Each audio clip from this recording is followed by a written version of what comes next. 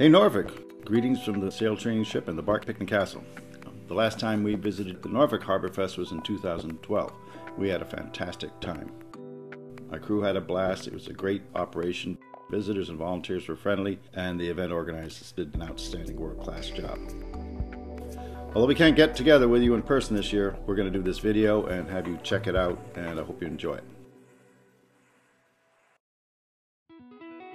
The Picton Castle, she's three-masted, built of steel, and a magnificent example of the great age of sail.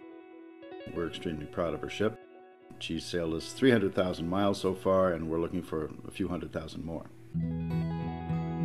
She didn't actually start out as a sailing ship, although she could have. She was built as a fishing trawler with sailing ship lines in 1928. For years she fished in the vicious North Atlantic with a big steam engine. And then she was pressed into World War II as a minesweeper and convoy escort in the Royal Navy. In the 1990s, we brought her to Lunenburg, Nova Scotia to be refit into the sailing ship we know today. She's very decidedly not a passenger ship. She's pretty and comfortable, naturally ventilated and comfortable in the tropics, but when it's hot outside, we're hot. When it's cold outside, we're cold, and that's part of what it is. It's a real sail training ship. It's not a holiday, although it is the voyage of a lifetime. The Picton Castle was refitted and outfitted and designed for blue water sail training. Since 1997, we've sailed around the world 7 times. The ship is crewed by up to 52 people, including a mix of professional mariners and trainee crew members. She is purposely set up to be a classic age of sail type sailing ship with that aesthetic, however, of course, with proper modern communications and safety gear. She's got masts and yards of both wood and steel. Running rigging and sails are all natural fibers. We make the sails on board ourselves, and the running rigging is all manila. She's got a galley deck house on deck where the cook makes satisfying hearty meals. Below decks, the crew sleep in large pilot berths, upper and lowers, and in large compartments. The main salon serves as bedroom, dining room, living room, workshop, and classroom. Trainees range in age from 18 to 60, and we've had trainees from 20 some odd different countries so far. Through sailing the ship, you're going to build up resilience and learn life skills that are readily transferable. No sailing experience is necessary to sign aboard, but you do have to be a very willing soul to be part of the working crew. All right. When trainees first sign aboard, they go through an initial safety orientation to just get them a start. And then we drill together. I don't really expect this to sink in right away. Then it's followed up by getting to know the ship. Of course, there's 205 lines. They've got to learn those. The fore brace, which is the forwardmost one. Names of the sails, names of the yards, and from there it only goes upward. Trainee crew, of course, learn seamanship skills, steering hands-on by standing watches, steering the ship, handling sails. There's lots of sails, but none of them too big, so she's quite accommodating to a crew that's learning how to do this.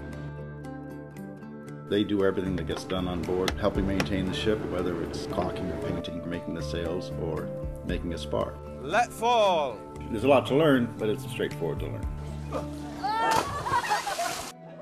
We have a lot of fun too, living and working together at sea. We sail to some pretty amazing islands and ports. It is an amazing voyage of travel. There's no substitute for a deep water passage in the trade winds in a square rigger. Her stability makes her very comfortable. You get into the swing and rhythm of the ocean. It opens your mind and soul to other ways of life. It's much different than flying in or coming in even on a yacht. People in the islands we visit realize that we earned our way there. That's right, 5 years. Good to see you, good to see you, good to see you. It's very much a plus for us on board. What's next? Well, we've got a voyage planned to the South Pacific. We can't wait to return there. The Pacific trade winds are calling, as are the palm trees, blue lagoons, low-lying atolls, and tall volcanic islands. The long extended passages at sea in the vast Pacific are just awesome. You get into the routine of a ship, the way of a ship, and the gentle rolling swell in the warm trade winds. And the warmth with which we're greeted as we sail into familiar bays and drop anchor. Why would anyone want to sail in Picton Castle? Well, she is one of the very few publicly accessible deep water sail training ships. But the real reason to sail Picton Castle is you I've read or heard about or thought of deep sea voyaging, tropical islands, and really making something with your time on Earth to become an explorer and a mariner.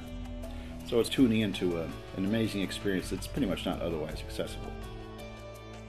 It's beautiful, it's cool, it's challenging, it's sort of a band of brothers type experience in a sense. You make shipmates, you make friends. The reason we're sailing the South Pacific is because we can. A lot of people dream of it, and we get to do it.